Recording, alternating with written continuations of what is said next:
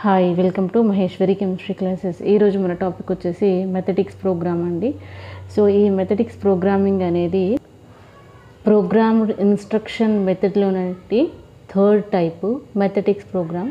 First linear programming BF Skinner, branched programming Norman ఏ క్రౌడర్ గురించి explain చేయడం జరిగింది. ఇప్పుడు థర్డ్ వన్ చెప్తున్నాను.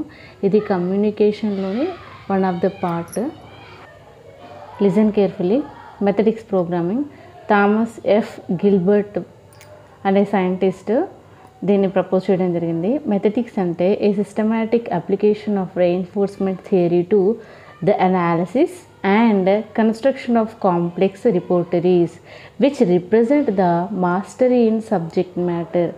అంటే ఇక్కడ ఏదైనా సమస్య ఉందనుకోండి, క్లిష్టమైన వాటిని సొంతంగా అనాలిసిస్ చేయడానికి ప్రేరణనిచ్చేదే ఈ మెథటిక్స్ ప్రోగ్రామింగ్ అన్నమాట.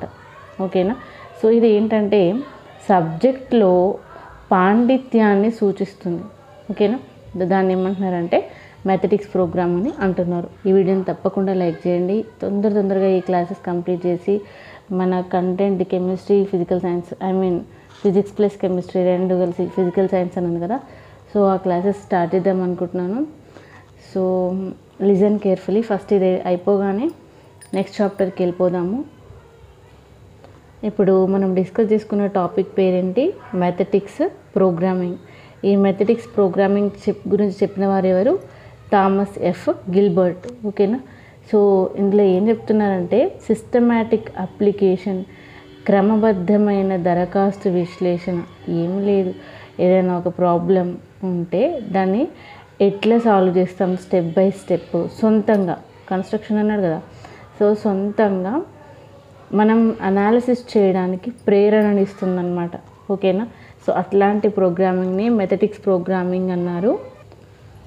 మెథటిక్స్ is based on కనెక్టివిస్ట్ theory of learning. ఓకేనా? దేనిపైన బేస్ అయిందంట? కనెక్టివిస్ట్ థియరీ ఆఫ్ లెర్నింగ్ పైన డిపెండ్ అయిందంట. It is a reverse chaining approach. It is based on principle of chaining, discrimination and generalization. ఇది దేనిపైన డిపెండ్ అయిందంట? చైనింగ్ పైన మరియు డిస్క్రిమినేషన్ పైన, జనరలైజేషన్ పైన డిపెండ్ అయిందంట. ఇప్పుడు నేను ఈ వర్డ్స్కి అయితే మీనింగ్స్ చెప్పను, మీరే డిక్షనరీ వర్డ్స్ చూసి చెప్పండి. ఫస్ట్ స్టార్టింగ్లోనే ఏ హార్డ్ వర్డ్స్ ఈ సైకాలజీలో ఈ పెడగాగిలో రిపీట్ అయితే ఇచ్చాను.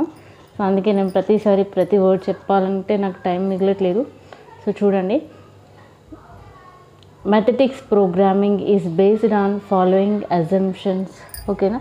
సో ఈ మెథటిక్స్ ప్రోగ్రామింగ్ అనేది వేటిపైన డిపెండ్ అవుతుంది, వేటిని ఫాలో అవుతుంది, ఏ ఊహల్ని అంటే chaining of responses helps in learning to reach up to mastery level.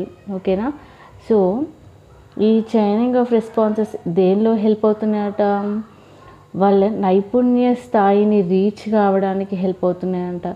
Reverse chaining of stimuli helps in learning. ఓకేనా?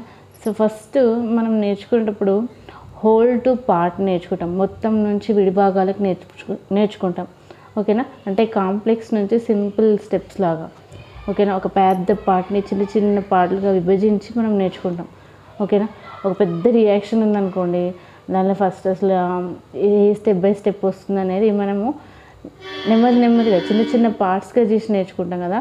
సో అట్లా ఇక్కడ కాంప్లెక్స్ టు సింపుల్ గురించి అజంప్షన్ ఇచ్చేది ఎవరు అంటే మెథటిక్స్ programming. Okay, next completion of task provides motivation to students. పనిని పూర్తి చేయడంలో స్టూడెంట్స్కి ప్రేరణ ఇస్తుంది ఎవరు? మెథటిక్స్ ప్రోగ్రామింగ్. ఓకే,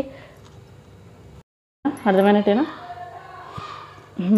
చూడండి, ప్రిన్సిపల్ ఆఫ్ చైనింగ్ అంటే గొలుసు విధానం. ఇక్కడ డిస్క్రిమినేషన్ అంటే వివక్ష, జనరలైజేషన్ అంటే సాధారణీకరించడం. ఒకదానిపైన ఒకటి ఎట్లా డిపెండ్ అయి ఉంది అనేది ప్రిన్సిపల్ ఆఫ్ చైనింగ్. డిస్క్రిమినేషన్ అంటే ఒకదానికొకటి ఎట్లా సపరేషన్ ఉంది అనేది డిస్క్రిమినేషన్. జనరలైజేషన్ అంటే ఒకదానికొకటి ఎట్లా మనం పోల్చుతున్నాము, ఎట్లా సాధారణీకరిస్తున్నాము అనేది జనరలైజేషన్. ఓకేనా?